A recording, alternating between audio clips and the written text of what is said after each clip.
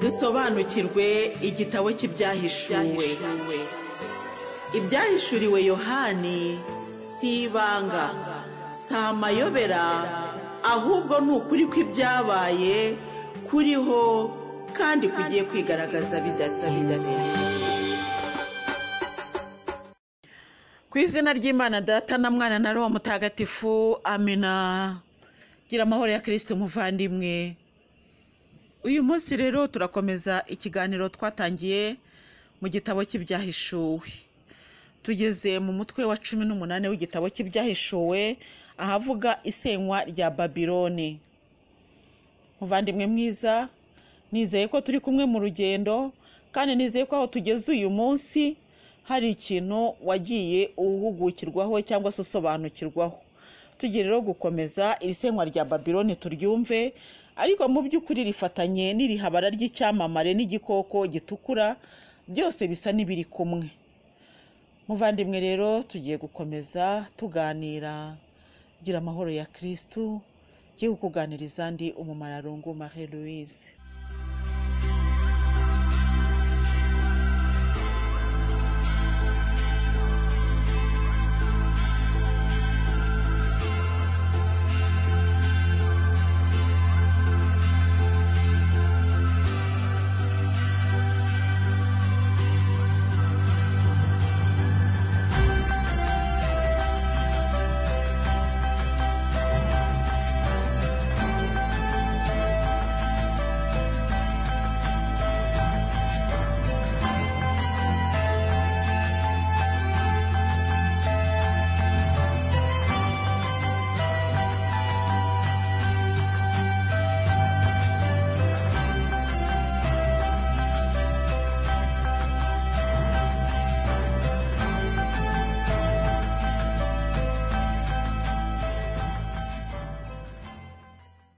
Isenywa rya Babiloni. Hanyuma mbona umumarayika umanutse mu ijuru afite ububasha bukomeye, maze isi imurikirwa n'ububengerane bw'ikuzo rye. Nuko atera hejuru mu ijwi riranguruye ati, iraridutse Babiloni, umurwa w'icyamamare, yahindutse intaho ya za sekibi, indiri ya za roho mbi zose n'iy'ibisiga byose byahumanye kandi by'ibivume. Kuko yuhiye amahanga yose divayi y'uburakari bukaze bw'ubuhabara bwayo, abami b'isi bohoka mu buhabara hamwe nayo, kandi abacuruzi b'isi bagakungahazwa n'ubukire bwayo butagira ingano. Nuko numva irindi jwi ryavugiraga mu ijuru riti, nimusohoke muri uwo murwa muryango wanjye, hato mutaza kugira uruhare ku byaha byawo, bityo mugasangira nawo ibyorezo byawugenewe. Kuko ibyaha byawo byirundanyije kugera ku ijuru, maze Imana ikibuka ibikorwa bibi byawo. Nimuwugenzereze uko wabagenjereje, ibyo wabakoreye mu bikube kabiri. Inkongoro wabagereyemo divayi yawo, muyiwugereremo inshuro 2 divayi iruta iyo wabahaye. Uko wisheshekajeho ikuzo n'ubukire, aba ari nako muwuteza imibabaro n'icyunamo. Kuko wibwiye mu mutima uti, ndadamaraye nk'umwamikazi, ntabwo ndi umupfakazi, kandi sinteze kuzabona icyunamo. Kubera ibyo, ibyorezo byawugenewe bizawugwirira umunsi umwe, urupfu, icyunamo n'inzara, kandi uzasenywa n'umuriro, kuko Nyagasani Imana ari nyir'ububasha, akaba yawuciriye urubanza. Nuko abami b'isi bohokanye nawo mu buhabara bwawo no mu bukire bwawo, bazawuririre baboroge, igihe bazaba babonye umwotsi w'umuriro uwutwika. Bazahagarara ahitaruye kubera gutinya iyo mibabaro yawo, maze bavuge bati, mbega ibyago ubonye murwa w'icyamamare Babiloni, murwa w'igihangange. isaha imwe gusa irahagije kugira ngo urubanza rwawe rurangire. Abacuruzi b'isi nabo bazawuririra bajye mu cyunamo, kuko ntawe uzaba akigura ibicuruzwa byabo, ibicuruzwa bya zahabu n'ibya feza, amabuye y'agaciro n'amasaro, imyambaro y'ubwoya n'iy'imihemba, iy'ahariri n'iy'umutuku, amoko y'ibiti bihumura, ibyakozwe mu mahembe y'inzovu, mu biti by'imboneka rimwe, mu muringa cyangwa mu butare, mu mabuye y'agaciro, ibiti n'ibyatsi bihumura, imibavu n'ububane, divayi n'amavuta, ifu n'ingano, ibimasa n'inyama, amafarasi n'amagare, abacakara n'imbohe. Imbuto umutima wawe wakundaga zarakwitaruye, ikiryohera icyo ari cyo cyose n'igishimisha ijisho bigushizeho, kandi ntuzongera kubibona ukundi. Abacuruzi bari bakungahajwe n'ubwo bucuruzi bazahagarara hitaruye kubera gutinya iyo mibabaro. Bazarira baboroge maze bavuge bati, mbega ibyago, mbega ibyago ubonye murwa w'icyamamare, wari wambaye imyambaro y'ubwoya, imihemba n'itukura, ukarabagirana kubera imitako ya zahabu, amabuye n'agaciro n'amasaro, none ubwo bukungu bwawe bukaba bwazimye mu isaha imwe. Nuko abasare bose n'abagenderaga mu mato hafi aho bose n'ababeshwaho n'inyanja bose bakaba bahagaze ahitaruye, babonye umwotsi w'inkongi yawo, barasaka bakabati, ni uwuhe murwa wundi wari uhwanye n'uyu murwa w'icyamamare? Nuko bisiga umukungugu mu mutwe, batera hejuru barira kandi baganya bati, mbega ibyago, mbega ibyago ubonye murwa w'icyamamare. Ubukire bwawe bwari bwarakungahaje abafite amato mu nyanja bose, ariko none dore warimbutse mu isaha imwe gusa. Ishime juru unezerwe nuko uyu murwa uridutse. Mwishime namwe abatagatifujwe, intumwa n'abahanuzi, kuko Imana igihe iwuciriye urubanza yagaragaje ityo ubutungane bwanyu. Nuko wa mumarayika w'igihangange afata ibuye rimeze nk'urusyo ruremereye, maze arihananturira mu nyanja avuga ati, Babiloni murwa w'icyamamare, nayo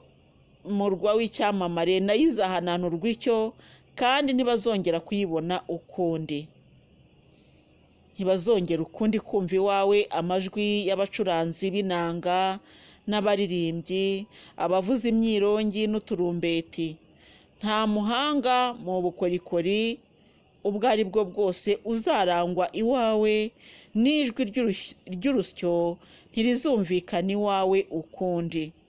Urumuri rw'itara ntiruzabonesha iwawe ukundi, ntibazongera kumva iwawe ijwi ry'umukwe n'umugeni, kuko abacuruzi bawe bari ibikomerezwa by'isi, abapfumu bawe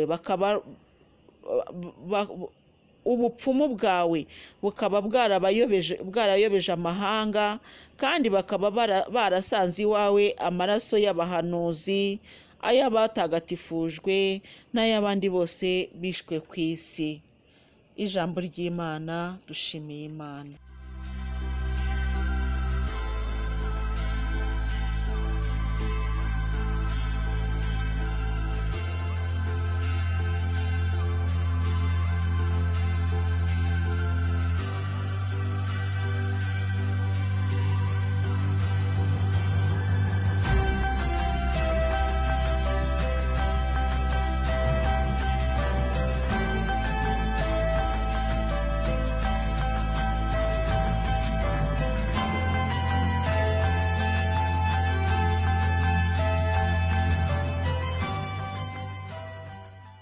Muvandimwe mugenzi ugana mu ijuru, rero aya magambo ya Babiloni twigeze kugira igihe cyo kuyaganiraho abo turi kumwe muri audio muribuka ko twayaganiriyeho rwose igihe kirekire.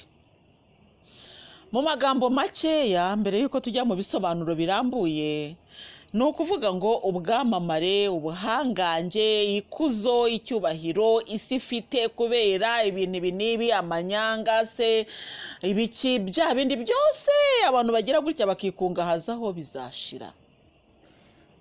Ayo niyo magambo makeya twareba. Kandi nibimara gushira ntabwo bizibukwa ukundi, ni ukuvuga ngo biba birangiye.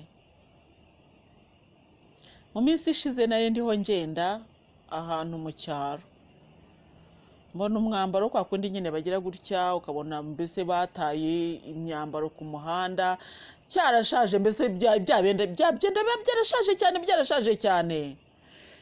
Ushobora kubibona nka kuri abantu baba bagiye guhinga, mbese nawe ndabivuga ukabyumva, bya bindi baba baratabatabye n'ibitaka kubera guhinga, mbese ibyo byenda. Nuko ijwi riraza rirambwira ngo iyi myenda ureba, uyu mwenda ureba wigeze kuba mushya. Hari uruganda rwawukoze, wari mushya rwose, ari mwiza cyane. Umuntu wawambaye yarawuguze amafaranga menshi, ariko dore ubu si uwawugurisha, ari uwawugura. Ndavuga nti wapi, ubuze iki kintu uza, ahubwo si iki kintu. Nuko ijwi rirakomeza rirambwira ngo dore rero, ngo yaba abantu bamenyaga ibikwiriye bakabaye bigira ku byo babona, ukamenya ko uyu mwambaro wari mushya, wagize igihe cyawo, ariko ntukiriho. Muvandimwe wanjye nkunda, ibi bikaba ari byo kudusabana ngo ikintu icyo ari cyo cyose kigira igihe cyacyo kandi kikarangira. Iyi Babiloni rero nayo reka tuyigereranye n'uwo mwambaro. Hari igihe wari mwiza ukambarwa rwose, ndetse umuntu akawambara agiye mu birori, ariko igihe cyarageze umwambaro urasaza kugeza ubwo ujugunywa. Ntiwahawe n'undi muntu, ahubwo yewe niba waranahawe n'undi muntu, uko biri kose igihe cyarageze urahererekanywa, wenda usohora muri garderobe ye arawutanga, na wa wundi awuhaye arawutanga, nuko na wa wundi awuhaye arawuta, nuko na wa wundi, mbese barawuta kugeza ubwo wari aho ngaho mu gihuru cyangwa se mu murima bawuhingiyeho. Muvandimwe mwiza, ibi bintu bijye bitwigisha, turabibona, tukabibona ku myenda yacu, ushobora no kubirebera ku nkweto zawe. Hari inkweto wambaraga kera ukabona nyine watotse bimeze neza, ariko uyu munsi ukabona nta gaciro zigifite. Ibi rero bikatwereka yuko ikintu icyo ari cyo cyose kigira igihe cyacyo. Babiloni rero bazaba bayiririra kubera ko yagize igihe cy'ubushashagiro ikomeye rwose, imeze neza, ariko ikaba yageze aho iteye ishozi, itakiri nziza. Reka twumve Babiloni. Iyi Babiloni kugira ngo igere aha ngaha, hari ibintu byinshi cyane byari byarayikungahaje.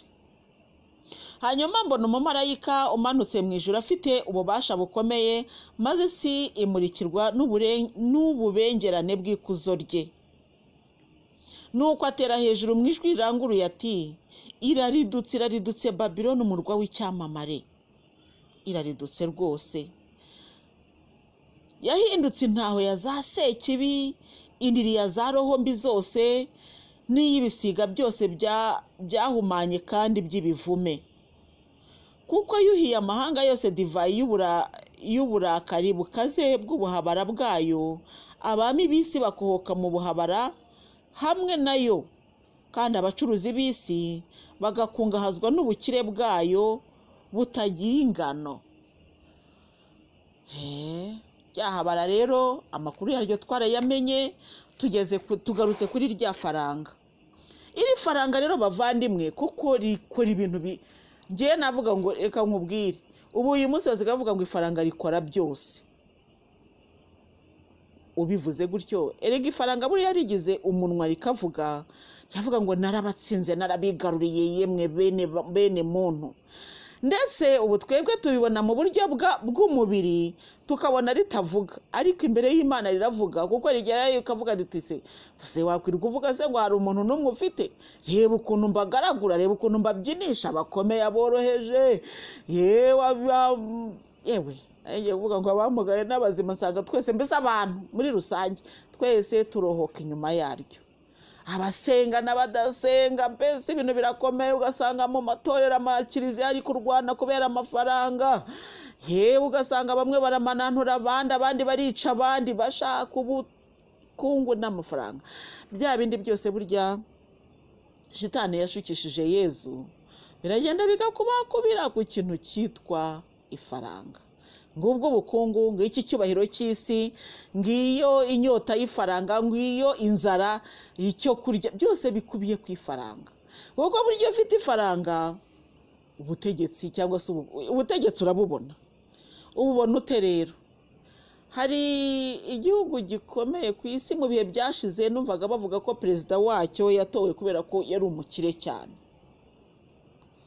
Ukabona ko nyine ubwenge sinzi niba yaranabufite bwinshi cyane, ariko aho yagejeje ibyo bihugu bikomeye gutyo wabonaga nyine ari ahantu hakomeye habi mbese, ariko yarayoboye ngo afite amafaranga.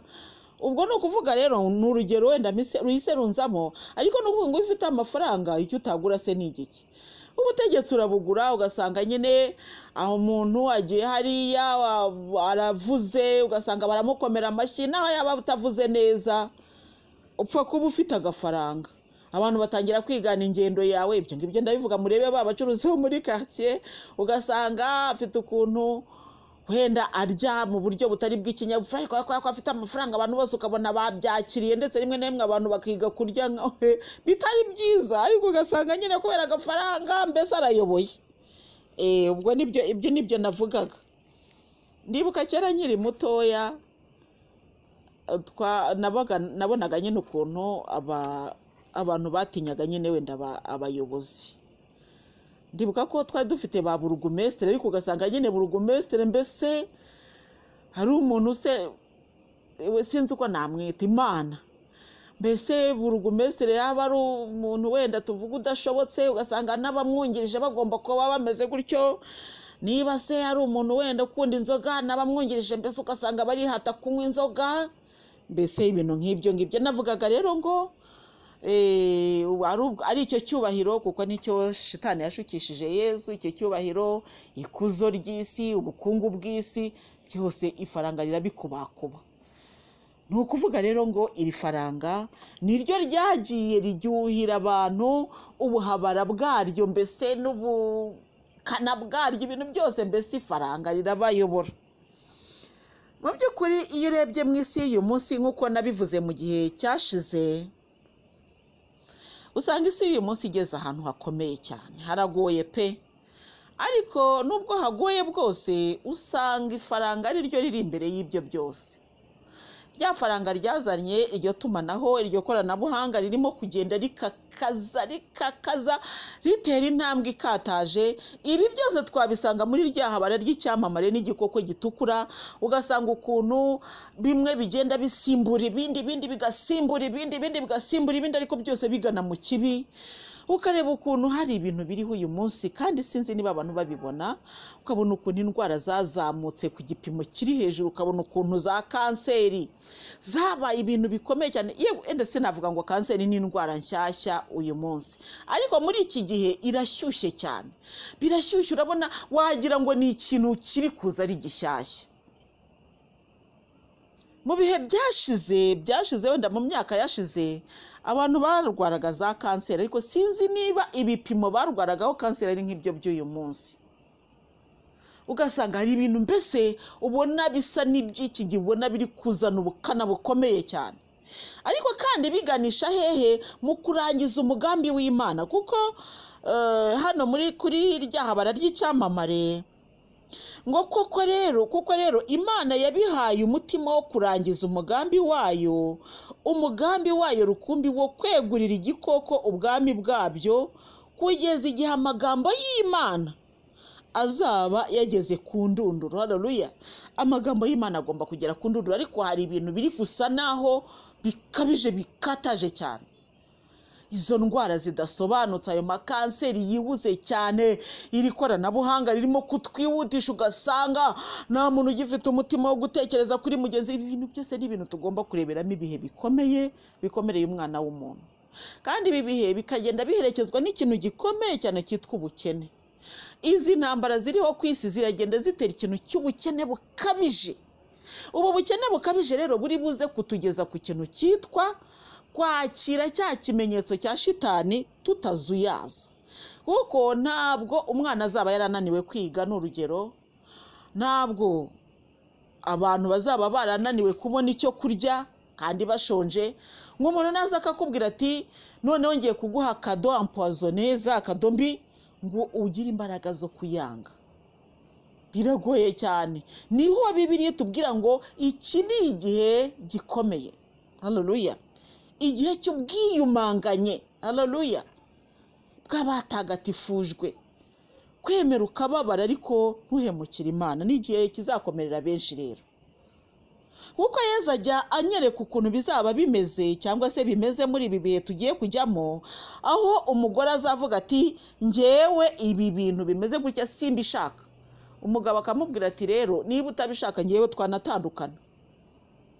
Rwose pe, ibi bintu ni ibintu biriho cyane. Usanga nyine, reka wenda ntange nk'urugero ku kintu cyitwa contraceptif mu ngo z'abashakanye n'abakristo. Ntabwo ngiye kuyivugaho byinshi, ntabwo mbivugaho byinshi rwose, mumbabarire sinyivugeho byinshi, kuko iyo nyivuze nzi neza ko ibibazo bizamuka byinshi cyane. Ariko muzi ikibazo ziri guteza mu ngo. Umugore atereka shwishwi njye singiye kubifata, umugabo akamubwira ati njyewe se urabona nzabigenzane. Umugabo ibintu birakomeye cyane, aho uzasanga hari umudamu wambwiye ati ngiyewe umugabo arambwira ngo mfate contraceptif ndanga, maze kubyara abana bangahe. Umugabo arambwira ati noneho rera uwo ariyemeje nga, kandi izo nda ntabwo azikuye ku gasozi, ariko ugasanga ntabwo abantu babyumvikanaho. Iki gihe rero turimo ni igihe gikomereye umwana w'umuntu, igihe cyo kwikunda bikomeye, cyo gushaka kwihaza bitewe na ya Babiloni, umurwa w'icyamamare wakomeje gusa naho ugenda ukorera mu mitima yacu. Ngo numva ijwi ryavugiraga mu ijuru riti nimusohoke muri uwo muryango wanjye, hato mutaza kugira uruhare ku byaha byawo, bityo mugasangira nawo ibyorezo byawugenewe. Nimusohoke. Iki ni igihe cyo gusohoka mu murwa w'icyamamare mubi, ni igihe cyo gusohoka mu buhabara, ni igihe cyo gusohoka ku irari ry'ifaranga, ni igihe cyo gusohoka, ni igihe cyo kureka. Haleluya. Haleluya. Ni igihe cyo kwanga, tukazinuka tukavuga ngo niba narakurikiye Yezu nzarya ibyo mbashije kubona, nzagenda uko nshoboye kugenda, ariko sinzajya kwiruka inyuma y'ibitakwiriye. Erega bariya bose babifite, na biriya byose muri kubona ku isi, erega biriya bintu ntabwo ari iby'igihe kirekire. Mperutse kuganira n'umuntu ndamubwira ariko njyewe ko nsigaye nisuzuma nkareba, ngasanga nakundaga mama yaragiye, nakundaga abavandimwe ba mama, nayo mfite onkire nakundaga cyane, nawe yaragiye, nyogokuru na sogokuru twabanye baragiye. Ubwo njyewe mba ndi kureba ku ruhande rwanjye, noneho nareba n'abandi bavandimwe hirya no hino ngasanga nawe umuryango wawe baragiye. Ukabije ufite so, wenda reka mvuge abo mbese abo ukomokaho, ariko abo papa wawe akomokaho ntabwo bakiriho. Ndavuga ariko hano ku isi ko tuhihambira, kandi umuryango wacu ukomeye, igisekuruza cyacu kiri hirya y'aha ngaha, ni ukuvuga ngo baritahiye. Ni ukubera icyo tudafite imbaraga zo kuhajya. Ugasanga turahatinya, turahanze cyane, ugiye tukarira, ariko kandi tukaba tuzi ngo na sogokuru yaragiye kandi naramukundaga, runaka wari inshuti yanjye yaragiye kandi naramukundaga. Aho ngaho ko ariho uzabonera ba bandi bose watandukanye nabo, kuki utakwishimira kujyayo? Urumva icyaha ikintu kidukorera, ntabwo dushaka kujyayo. Erega buriya icyaha kiduhuma amaso, tukabona ko aho turi ariho heza, noneho bigatuma dukora ibishoboka byose ngo tuhagume kandi tudashobora kuhaguma. Muvandimwe, iyaba urupfu rwagurirwaga abantu barugurira, ariko ntirugurirwa. Iyo hari umunyarwanda wise umwana we ntirugurirwa, wabyumva gutyo ukavuga uti ariko se ni ibiki? Ayo tuyita amazina y'amagenurano kandi atari meza, ariko niko kuri. Ubu uyu munsi umuntu wabyara umwana akamwita ntirugurirwa, ntabwo bamwandika mu gitabo cy'irangamimerere. Oya, gusa iryo ni izina, ariko nyamara ni ukuri ntirugurirwa. Ntacyo waruha ngo rukureke, ibyo turabizi. Ariko nubwo tubizi bwose, kuruhunga biratunaniye. None marayika w'Imana ukomeye aravuga ati musohoke muri iyo Babiloni. musohoke muri ubwo buhabara, musohoke muri ibyo byifuzo bidakwiye, musohoke muri ubwo bujiji bwo kwibwira ko muzaba ku isi nk'imisozi, n'imisozi irahinduka. Njya nicara ahantu ntuye nkareba nkibuka tuza kuhatura ahantu mba ndeba mbese ndenza ngeze amaso nta nzu n'imwe yari ihari, ariko ubu ngubu huzuye amazu meza no hakurya no hakuno. Ubwo se uwo musozi we ntiwahindutse? Ngiye mba numva nawe warahindutse.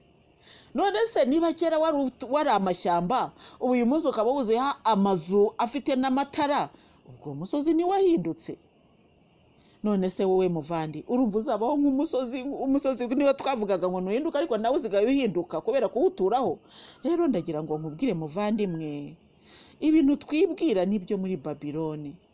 Turashaka kwibwizaho, turashaka gutunga iby'isi, turagashaka guhemuka, turi bamemuke ndamuke n'abakristo. Reka data icyo kuvuga ngo 1/10 ntago Imana igikeneye rwose.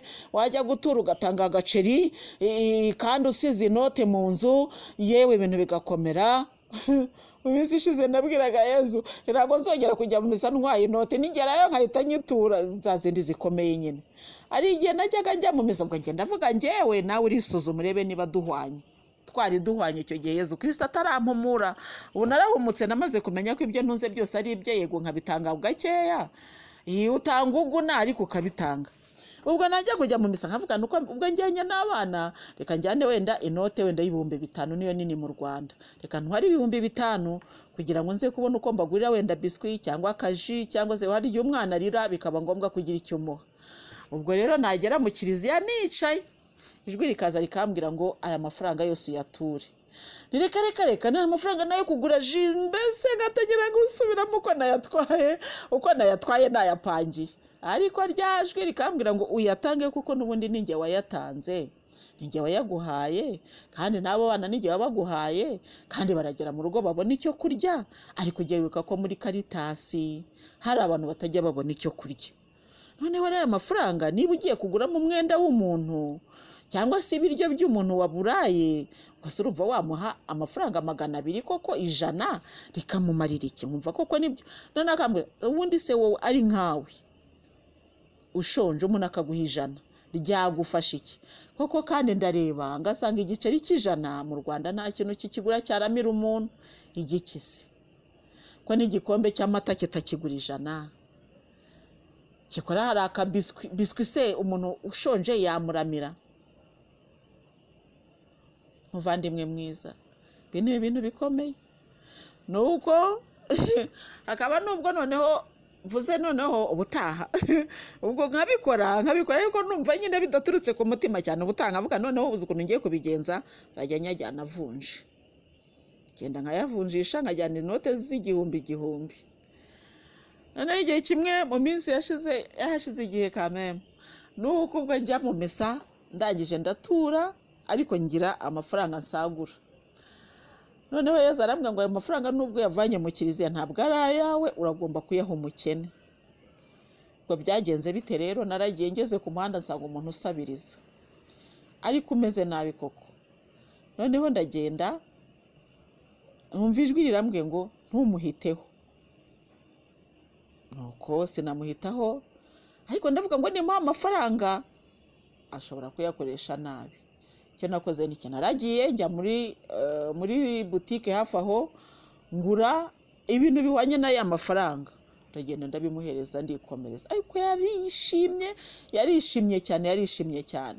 Rero bavandimwe, ndagira ngo mbabwire ngo iyi Babiloni kuyisohokamo bwabyo ntibyoroshye pe. Nubwo duhamagarirwa gusohoka muri Babiloni ntabwo byoroshye. Iyo Babiloni ni ya mirimbo myiza twambara, iyo Babiloni ibaye ya mafaranga dushaka kwigwizaho, iyo Babiloni ibaye ya mashuri dushaka kwiga kugira ngo dukandagira abandi. Ntabwo kuva muri Babiloni bivuga ngo va mu ishuri, oya, ahubwo va mu bwibone. Sohoka mu cyo ari cyo cyose kikwambika icyo cyubahiro gituma abantu bagutinya. Iyo Babiloni bagize ngo biroroshye kuyisohokamo, ariko nubwo bitatworoheye niho dusabwa kujya. Gusohoka muri Babiloni nicyo dusabwa gukora. Haleluya. Nimusohoke rero muryango wanje, kuko nimudasohoka ngo muzasangira nawo ibyorezo byawugenewe. Mwumva atari ikibazo? Niba usenga koko va muri Babiloni. Rero Nyagasani Yezu yaratubwiye ati niba musuhuza ababasuhuza gusa, mukaba musekera ababasekera gusa, ese muzaba mukoze iki kidasanzwe? N'abapagani se suko babigenza? Mwebweho rero, haleluya. Aha rero ni hamwebweho rero, aha ni hamwebweho rero, bavuga ngo musohoke muri Babiloni kugira ngo mutazasangira nawo ibyorezo byawo. Niba rero mwigumiye muri Babiloni mugakora nk'aba Babiloniye, ubwo namwe muzaba nk'abo, muzagorerwa nk'abo nyine. None muzaba mubarushije iki? Abantu bo muri Babiloni muzaba mubarushije iki? Bariba namwe mukiba, baragungumiriza namwe mukagungumiriza, barica namwe mukica, bagira ibibi mu mitima kubera ibi n'ibi namwe mukabikora. Ubwo uzaba utaniye n'aba Babiloniye. Rero muvandimwe, urasabwa kugira ibikorwa bitandukanye n'ibyabo muri Babiloni. Babiloni wa murwa w'icyamamare ariko mubi cyane. Ngo nimuwugenzereze uko wabagenjereje. Ni ukuvuga iki rero? Ubu tugiye kuzagenzereza Babiloni uko yatugenjereje. Ni ukuvuga ngo hari igihe kizagera ibyo Babiloni yadukoreye natwe tuyiture. Niba twigomwe uyu munsi, nicyo bishatse kuvuga, niba twigomwe uyu munsi, hari igihe kizagera dukubirwe kenshi ibyo twagombaga kubona tukiri muri Babiloni. Mbese ni ukuvuga ngo cya kindi wigomwe kugira ngo ikuzo ry'Imana rizamuke rigaragare, Imana izakiguha igikubye inshuro nyinshi. Haleluya. Nicyo aya magambo avuga. Ngo kuko ibyaha byabo byirundanyije kugera ku ijuru, maze Imana ikibuka ibikorwa bibi byawo. Ni ukuvuga ngo ibi byose tubona hari igihe kizagera birangire, Imana izagera ivuga iti no birahagije, ndahagurutse. Nuko rero tuzawugenzereza uko watugenjereje, ibyo wabakoreye mubikube kabiri, inkongoro wabagereyemo divayi yawo muyiwigereremo inshuro ebyiri, divayi iruta iyo wabahaye. Haleluya. Ni ukuvuga ngo abigomwe bazatunga kari ijana, nta nubwo ari inshuro ebyiri gusa, kari ijana. Haleluya. Haba mu isi ndetse no mu ijuru. Ibi ngibi rero tuzabibona. Haleluya. Humura muvandimwe, ibyo twigomwe tuzasanga byaratuzigamiwe inshuro ebyiri. Amina. Niba waratanze 1000 uzasanga warazigamiwe 2. Niba waratanze 5 uzasanga ufite 10. Niba waratanze 10 uzasanga ufite 20. Niyo mpamvu rero uyu munsi mu gusohoka muri Babiloni tugomba gutandukana n'abapagani batanga baguna. Ngo ngiye ngo ndatanga 500, Imana nigukubira izaguha 1000. Ariko ko ushaka gutunga byinshi, wagombye kwishimira gutanga byinshi. Haleluya. Uko wisheshekaje y'ikuzo n'ubukire, aba ariko muwuteza imibabaro n'icyunamo, kuko wibwiye mu mutima uti ndadamaraye nk'umwamikazi, ntabwo ndi umupfakazi, kandi sinteze kuzabona icyunamo. Ubwibone rero, ubwibone bujyana n'ibyo ngibyo byose, umuntu umaze kubishyikira rwose aba afite gukandagira abantu, mbese aba ari umuntu w'ikirenga. Nibyo ngibyo rero wa murwa w'icyamamare wibwiraga ngo simeze nk'abariya b'abakene, nta kibazo mfite, njye meze neza. Ariko kandi mu isaha imwe gusa wa murwa w'icyamamare uzaba umaze kuriduka. Ni ukuvuga ngo mu gifaransa tuvuge ngo dans un laps de temps, mu kahe gato cyane bizaba bimaze guhinduka. Ubundi se buriya gupfa bisaba iminota ingahe? Nyambona mu mafilime, sindabona umuntu wenda urasha undi, ibyo byose ndabibona rwose live, ariko mu mafilime ndabibona. Muzarebe umuntu iyo bamurashe isasu rimuciyemo, burya se bifata iminota ingahe ngo abe yikubise hasi? Nako kanya ahita yikubita hasi akaba arapfuye. Ahubwo n'uyu murwa w'icyamamare kuriduka mu isaha imwe, nacyo n'isaha ni nyinshi. Muvandimwe, ndagira ngo nkubwire ngo ibyo twiratana byose burya kugira ngo tubibure ntabwo bisaba igihe kirekire. Umunota umwe urahagije kugira ngo byose bibe bihindutse umuyonga. ariko Babiloni ko ari nini ifite amazu meza n'ibiki byose, niyo mpamvu byafashe isaha imwe gusa ngo kubera ibyo byorezo byawugenewe bizawugwirira umunsi umwe, urupfu, icyunamo n'inzara, kandi uzasenywe n'umuriro, kuko Nyagasani Imana ari nyir'ububasha akaba yarawuciriye urubanza. Imana yavuze ngo ndategetse, ibyo niko bizagenda. Izategeka bite biba, ihita iwucira urubanza kandi urubanza rw'iteka. Aha rero tugiye gusoreza uyu munsi haratubwira iki? Haratubwira ko tugomba kugenda mu isi dutuje, tukayigendamo tukandagira buhoro ngo ubamba isi ntakurura, ukayigendamo neza utuje, uzirikana ko hari n'abandi babanje aha ngaha kandi batakiriho, uzirikana ko ntacyo barusha, ko ahubwo wenda uyu munsi ariyo saha yawe yo kuba ugihumeka, maze ibyo ngibyo bikore neza utuje cyane. Muribuka amagambo nababwiye mu gikari bavandimwe, niba waratangiye gutanga wihina akaboko, ko guhina akaboko ni ikimenyetso cyo gutsindwa. Ubwo rero dukomeze bavandimwe, twihangane, dukomere, turwane intambara yo kunesha, kandi duhumure tuzanesha. Haleluya, tuzanesha pe, tuzanesha, tuzagororerwa inshuro ebyiri ibyo tuzaba twarabuze mu gihe cyo kwigomwa. Imana yo mu ijuru niduha umugisha. Muvandimwe, umenye ko icyo wigomwa cyose Imana izakikugarurira, kandi umenye ko igihe usenga ubudata igihe, n'igihe ukorera Imana ubudata igihe, n'igihe uvuga ijambo ryiza riruhura imitima ubudata igihe. Njya mbwira urubyiruko ni tera igiti cyiza, utitaye tera igiti cyiza uzirikana ko ejo uzagisoromaho. Koko muvandimwe, nizere ko wabibonye ko ku isi icyo ukoze kirakugarukira. Iyo ari kibi kiragaruka, iyo ari cyiza kiragaruka. Bityo rero tujye duhora twiteguye nk'abazi ko ibyo dukora bizatugarukira. Imana yo mu ijuru rero iduha umugisha, iduha amahoro, kandi uyu munsi muhahe muronke nk'uko mpora mbibifuriza. Ku izina ry'Imana Data na Mwana na Roho Mutagatifu. Amina. Dusobanukirwe igitabo cy'ibyahishuwe. Ibyahishuriwe Yohani si ibanga, si amayobera, ahubwo ni ukuri kw'ibyabaye kuriho kandi kugiye kwigaragaza bidatse.